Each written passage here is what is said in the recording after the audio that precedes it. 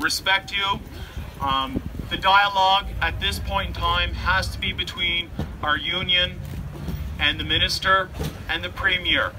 We need to get back to the table, and we hope that our rally here today, our information rally and our food drive, bringing awareness to those that are needy in our communities.